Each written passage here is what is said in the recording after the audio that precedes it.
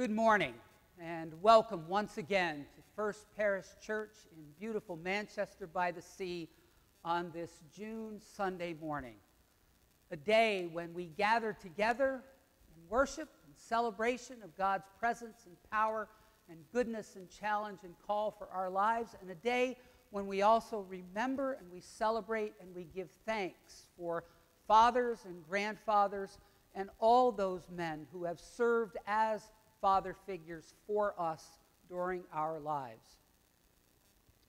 I welcome you here once again to this spiritual community where no matter who you are or where you are on your life or faith journey, you are fully welcome. And in that vein, I now welcome you to join in the singing of our opening hymn, Rejoice, You Pure in Heart, the lyrics to which are printed in your online bulletin.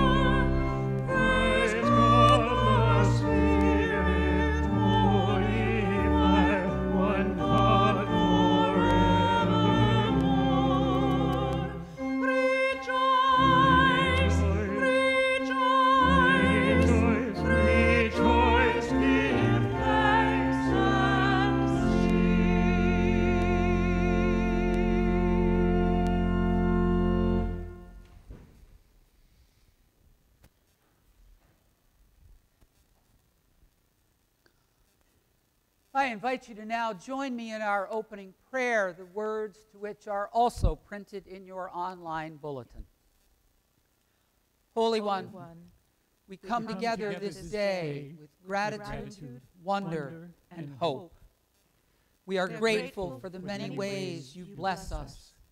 We wonder how you will speak to us and move us today and beyond. We hope in your promise of new and better life for those who walk with you and your ways. As we have opened ourselves up to this sacred time, may you also open our minds, hearts, hands, and spirits to the possibilities you call us to for the sake of others, this nation, and the world. The possibilities for helping you move all things closer to becoming all you created them for. During this time, then, may we listen carefully, think broadly, feel deeply, pray sincerely, and sing joyfully. And may we do all this in the name of the one you sent to show us and teach us your essence and ways, our brother, teacher, and leader, Jesus, the one who gave us the words we pray to now. Our Father, who art in heaven, hallowed be thy name. Thy kingdom come, thy will be done on earth as it is in heaven. Give us this day our daily bread, and forgive us our trespasses, as we forgive those who trespass against us. And lead us not into temptation, but deliver us from evil. For thine is the kingdom, and the power, and the glory forever. Amen.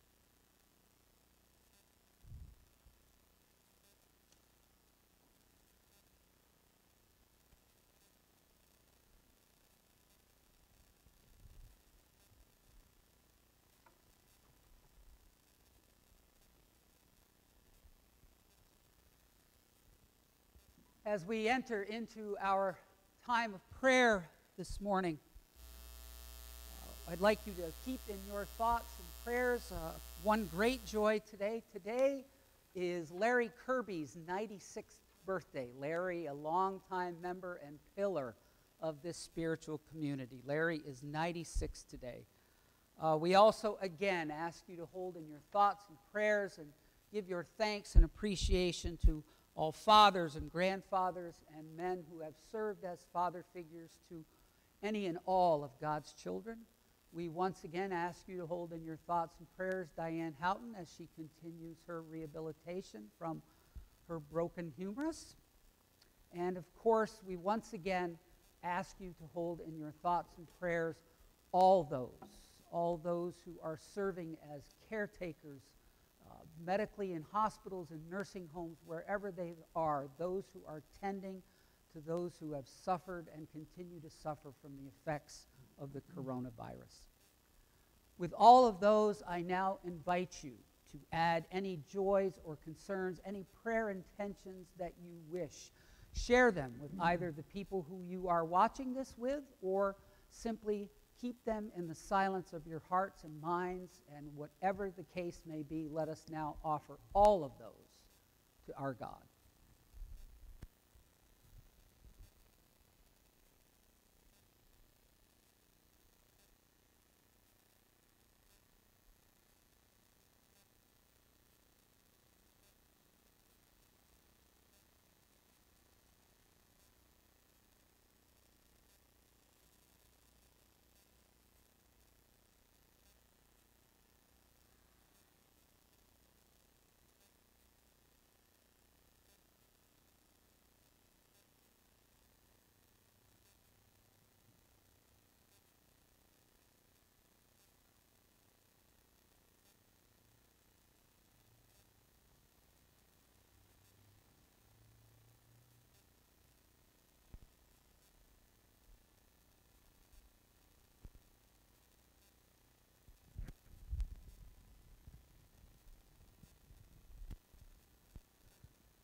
Let us pray.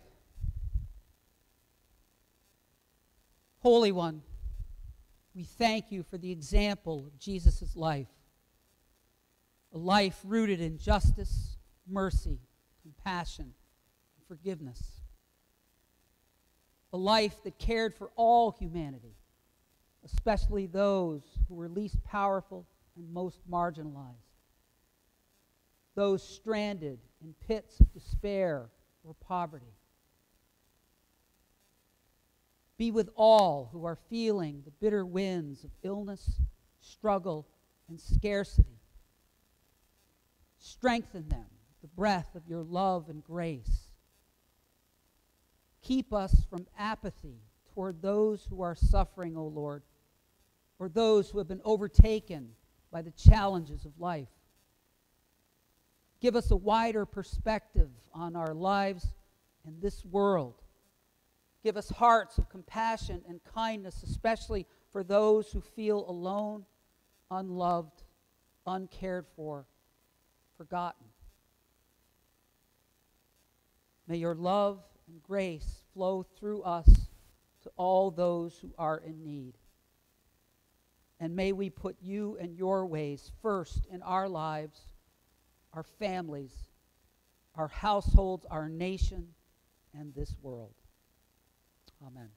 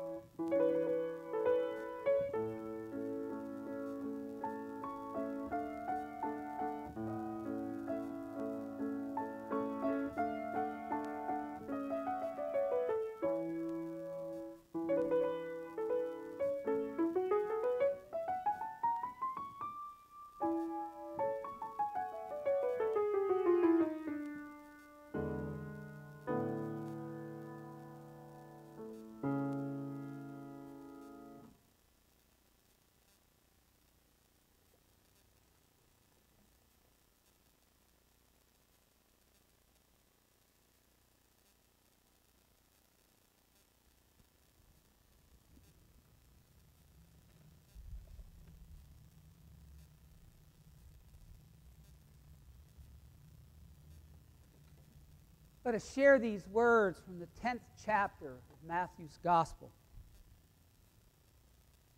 Do not fear those who kill the body but cannot kill the soul.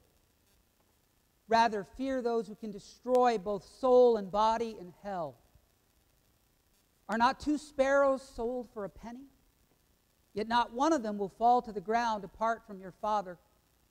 And even the hairs of your head are all counted. So do not be afraid. You are of more value than many sparrows. Do not think that I have come to bring peace to the earth. I have come to bring peace, not come to bring peace, but a sword. For I have come to set a man against his father, and a daughter against her mother, and a daughter-in-law against her mother-in-law, and one's foes will be members of one's own household. Whoever loves father or mother more than me is not worthy of me, and whoever loves son or daughter more than me is not worthy of me, and whoever does not take up the cross and follow me is not worthy of me. Those who find their life will lose it, and those who lose their life for my sake will find it. Whoever welcomes you welcomes me, and whoever welcomes me welcomes the one who sent me. Whoever welcomes a prophet in the name of a prophet will receive a prophet's reward, and whoever welcomes a righteous person in the name of a righteous person will receive the reward of the righteous.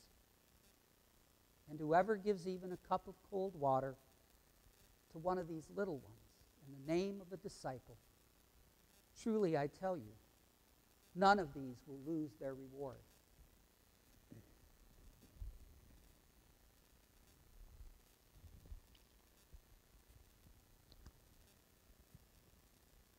So how's the language been in your household the last few weeks? That's the question that the writer and editor Rumaan Alam asked a number of people that he knows not too long ago. And he asked them that question because, as he wrote in a piece recently,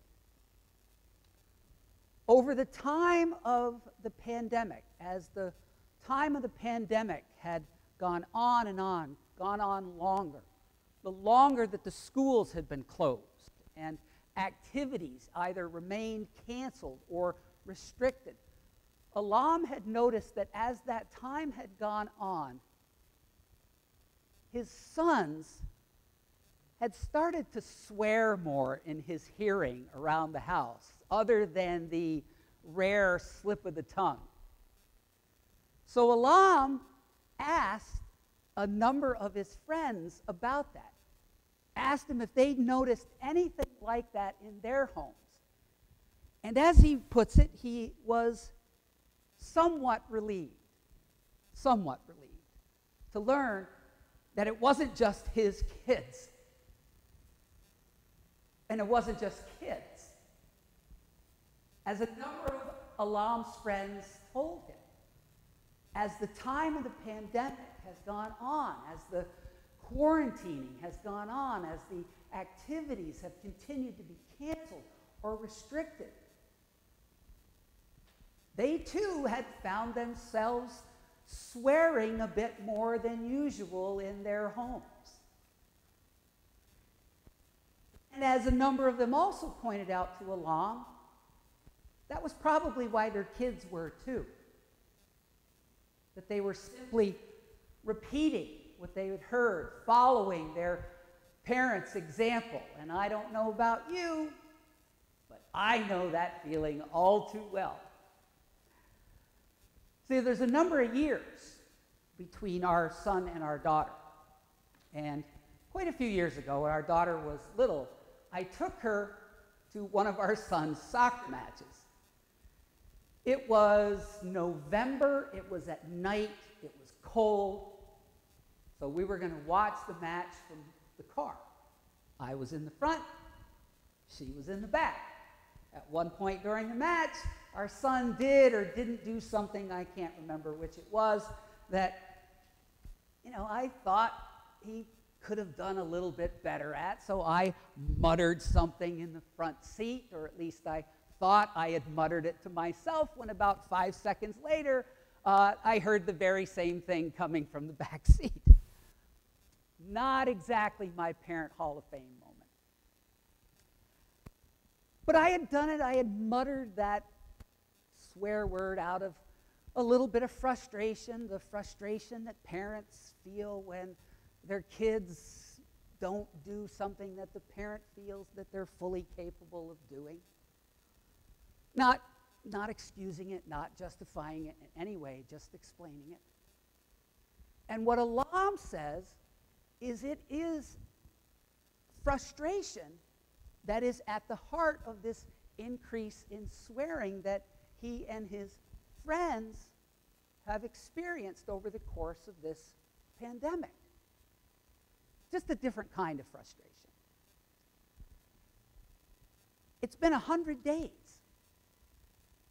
Someone reminded me this week that it's now been 100 days since the schools had closed and activities either canceled or greatly restricted here in Manchester by the Sea, and also, I believe, in a number of places throughout the country.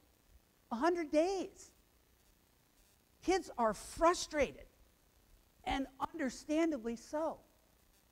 Parents and other adults are frustrated, and understandably so. As Alam writes, I'm frustrated. I'm frustrated by continuing to have to pretend that I'm qualified to be my son's teacher. I'm frustrated by still having to be their primary in-person social experience. I'm frustrated by trying to continue to manage my personal and professional obligations. Frustration, and understandable frustration. So Alam's conclusion, it's not ideal. It's not ideal. But don't go to war over the swearing. In the big scheme of things, don't go to war over the swearing. Don't let it be something that comes between you and the members of your household. Besides, that's what Jesus is for. I mean, Alam doesn't say that last part, but Jesus sure seems to.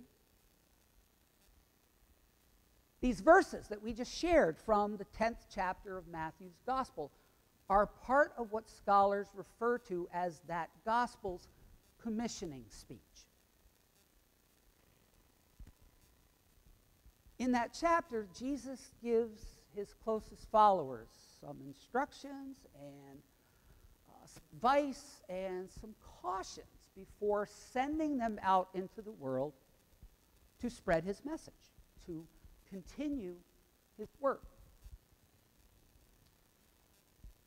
And as part of that, he tells them, he warns them, that there are those out there who will be so opposed to that message, to the message of God and God's ways as Jesus embodied them, to that message of the equality of all people in God's eyes, to the message of God requiring equal justice for all people, to the message of caring for the least in society, the widows and orphans, to the message of nonviolence.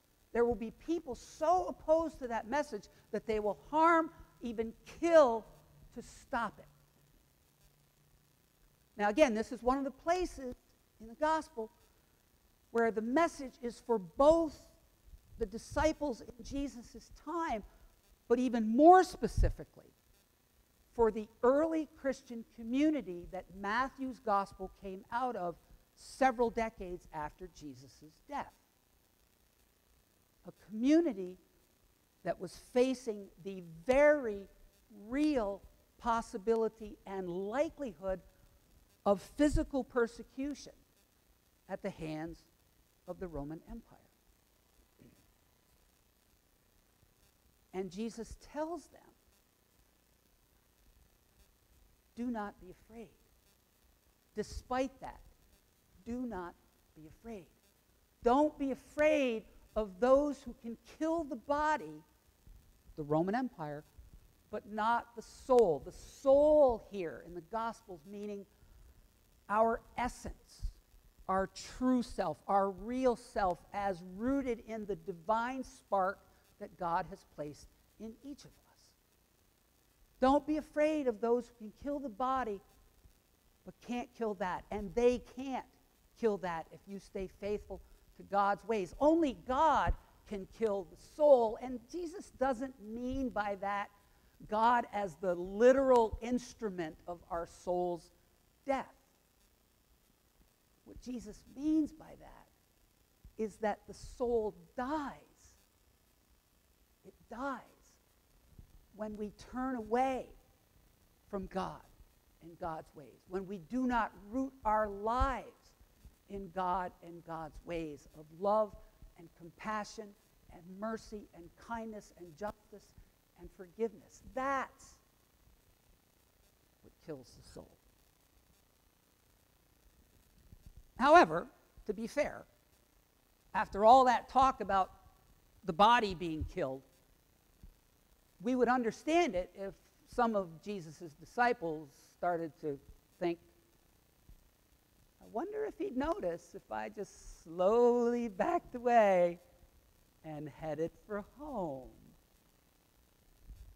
We'd get that. Except that apparently home's not much safer. Because Jesus goes on to say that don't think that I've come to bring peace to the world. I haven't come to bring peace.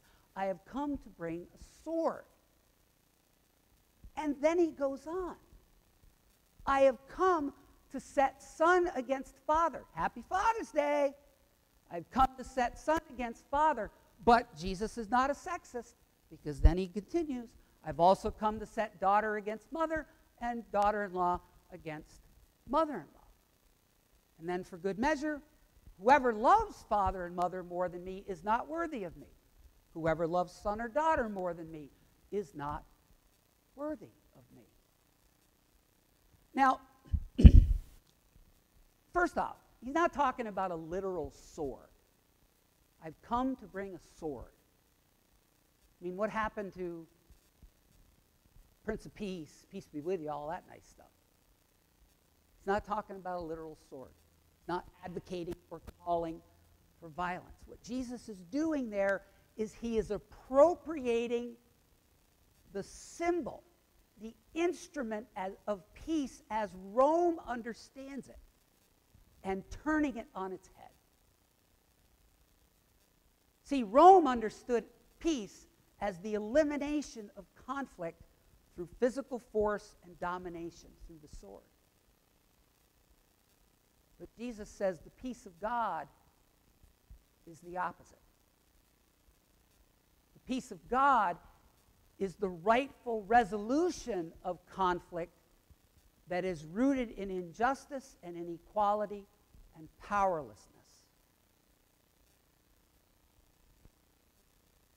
But even though there's no violence involved, that kind of peace, the call to work for that kind of peace, can still cut. That's the other translation of the word sword. Cutting. It can still cut. It can still be a source of conflict, even with those closest to us, even in our own household.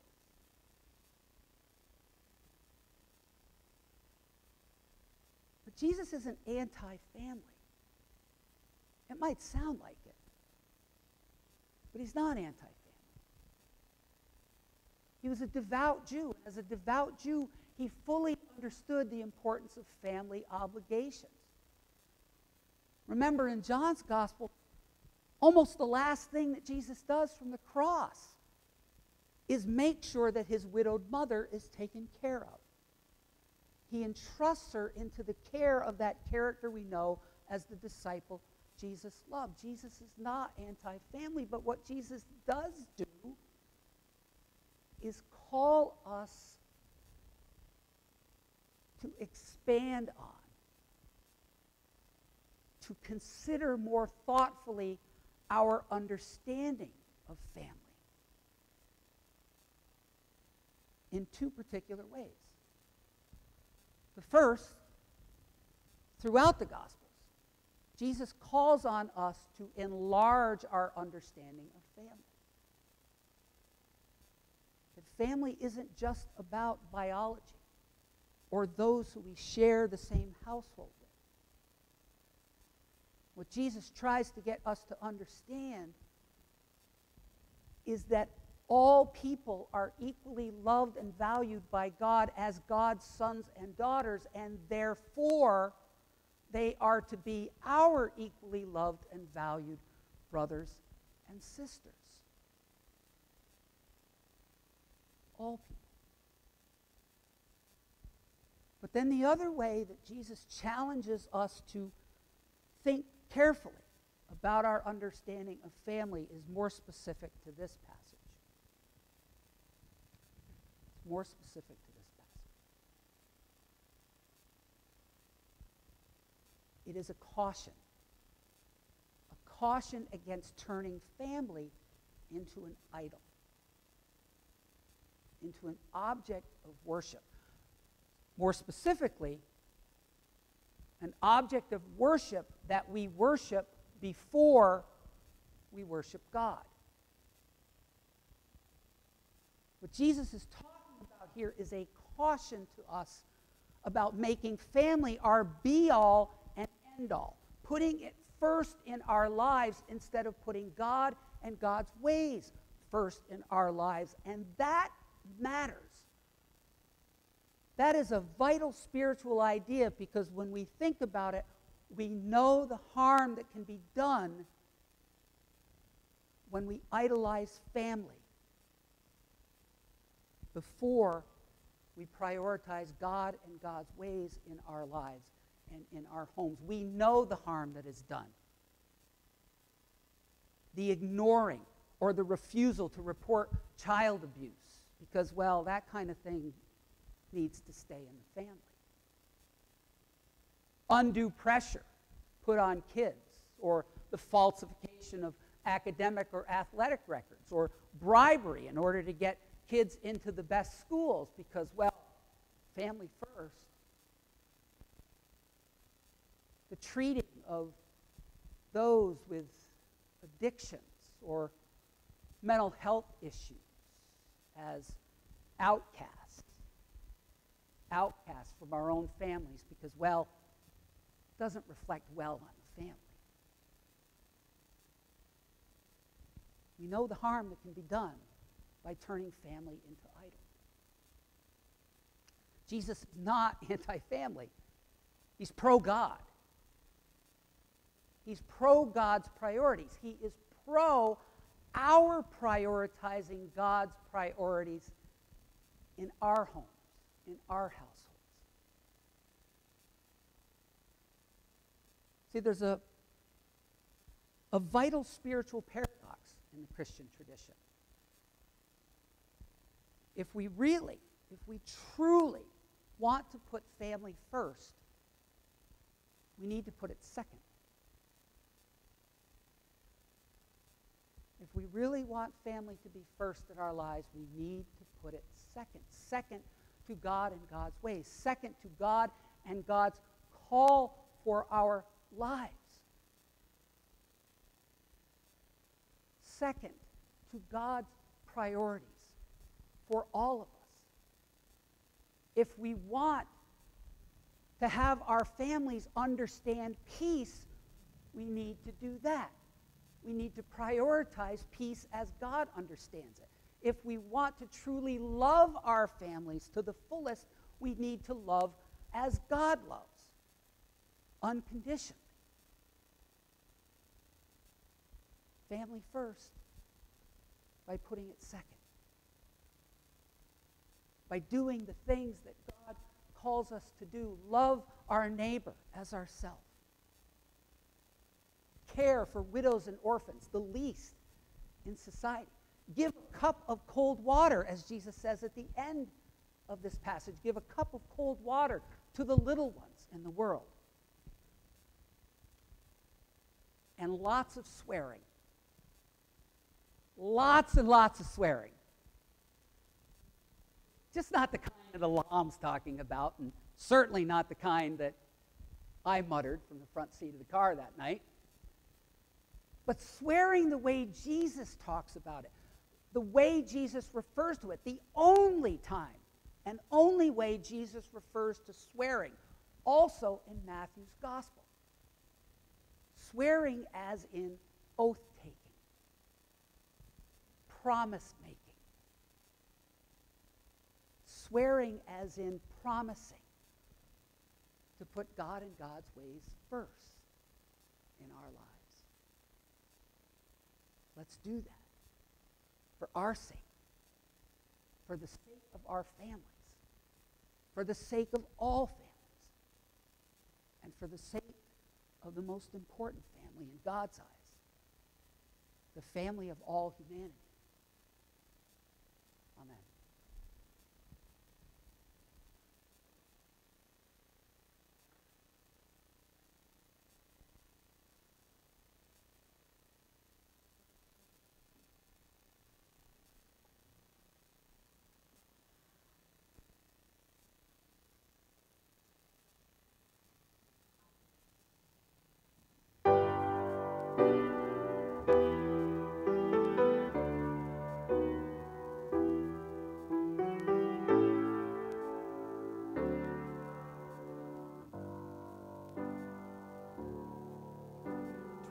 On a summer's evening, I heard a song so fair. It floated through the stillness and came, I know not where. It seemed as though the singer was singing just to me, the grand and wondrous melody of immortality.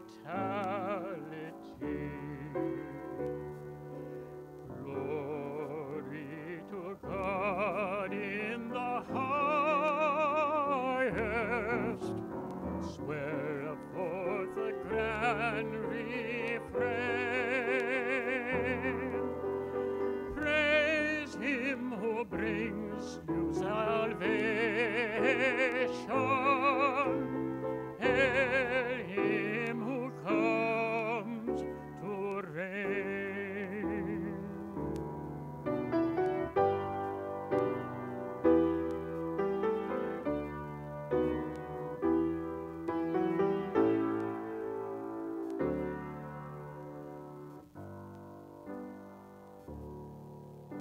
Again the music of that song fell on my listening ear.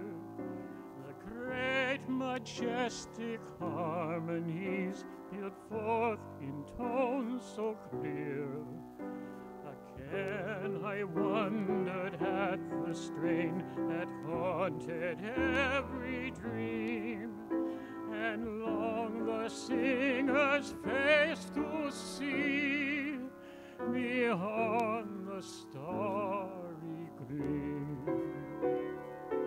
Glory to God in the highest, swell forth the great refrain. Praise him who brings you salvation. Hail him who comes to reign.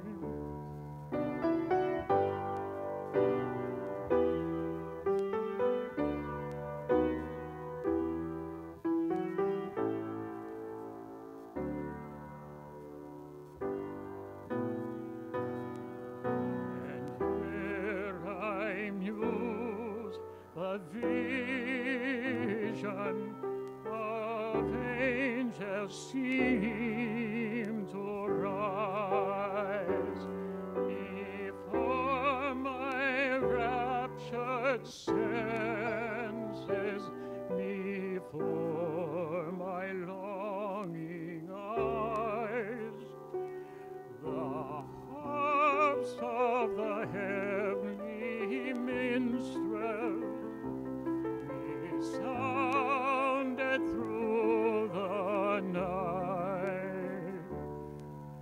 And then I knew the song divine came down from the city of light.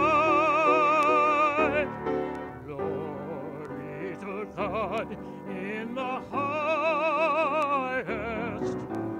swell forth a grand refrain. Praise him who brings you salvation. Hail him who comes to reign.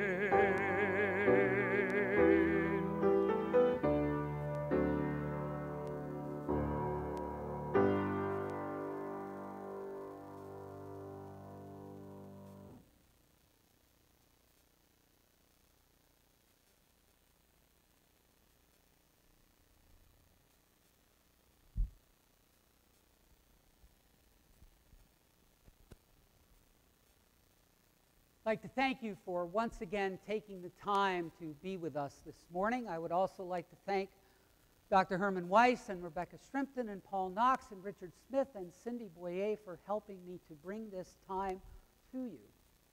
And for those of you who are part of the First Parish community, I hope that you will stay for some time of virtual friendship immediately after the conclusion of this worship celebration, this time of remembering, recognizing, embracing God's presence and power and goodness and challenge and call for our lives. And in that light, let us now leave this sacred space and go out into the world ready to swear like crazy. Swear as in take an oath, make a promise. Promise to put God and God's ways first in our lives for the sake of our families, so that we can do right by our families, the most right, the most good. And so that through our families and with our families, however they are constituted, we can then go out into the world and do the most good for all of God's family. For that possibility, we say thanks be to God. Amen.